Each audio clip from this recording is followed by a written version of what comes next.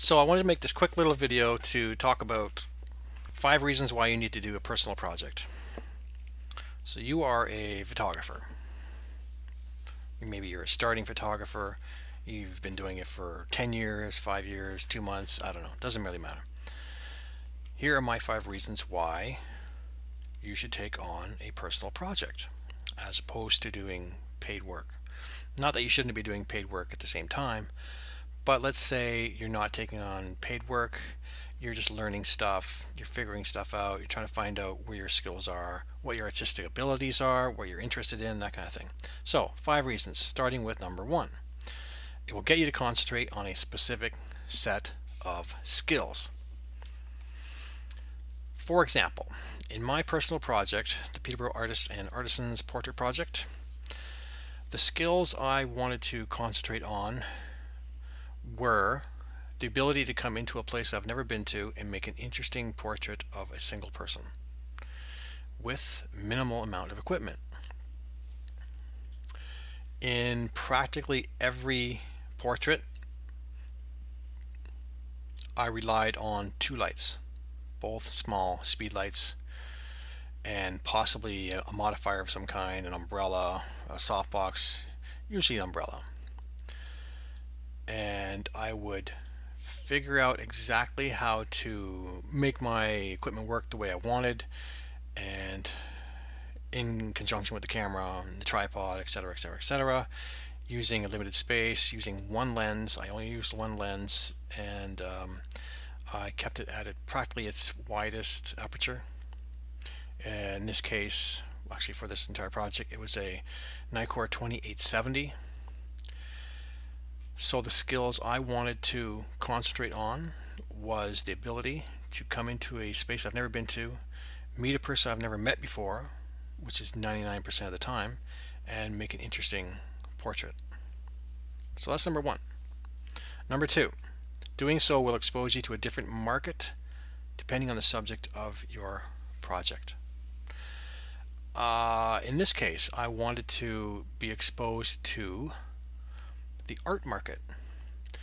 Peterborough has a huge art community, not only visual artists, but also music artists, poetry, writing, that sort of thing. So there's a very large market, and there are a lot of people who are into it.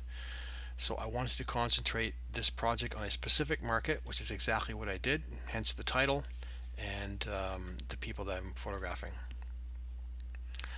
Doing so will give your project strength and a focus, which makes it easier to basically get people to sit for you, in this case stand, and will immediately have an audience.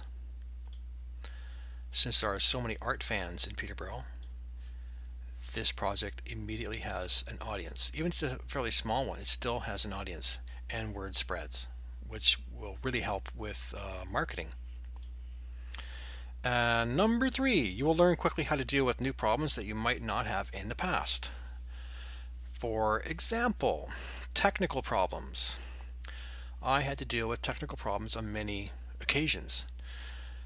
In this case, this is Annie Schurz. She makes jewelry, that kind of thing. And her studio is a small building, very small building, constructed in her backyard. It is so small that I couldn't even be in it to photograph her. So, in some cases, dealing with space limitations, dealing with different angles, open spaces, making it an interesting photograph. So there are different problems you have to deal with, and by doing something repeatedly again and again and again, you start to figure out the fastest and easiest way to do it.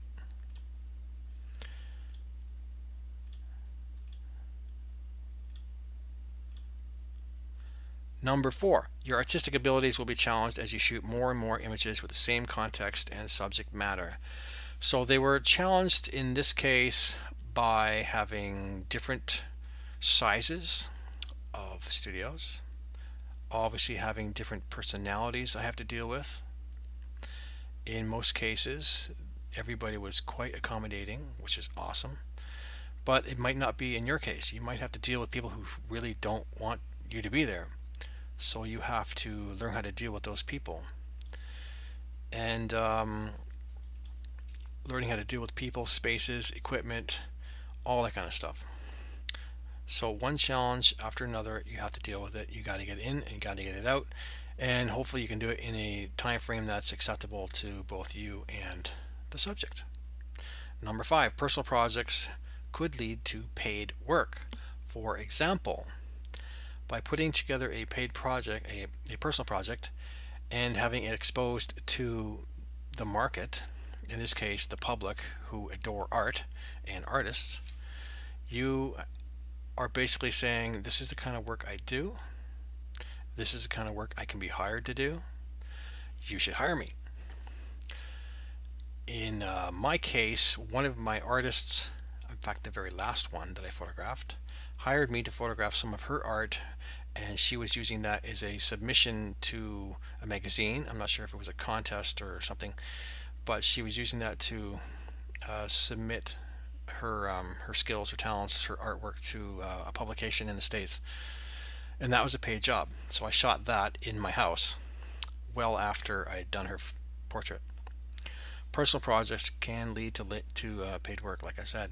I just watched a video about an artist in New York City who travels all over the world, and she started by doing personal projects for a local farm, an organic farm, and that blossomed into numerous projects by magazines and organizations where they basically sent her all over the world to photograph specific subjects, and of course she's paid very well to do that. So these are my 5 reasons why you need to do a personal project. Get off your butt and go do it. Don't plan too long. Set yourself a limit, perhaps a time limit, perhaps a subject limit, perhaps both, which is what I did, and stick to it. Don't let anything get in your way, and you will succeed. Good luck.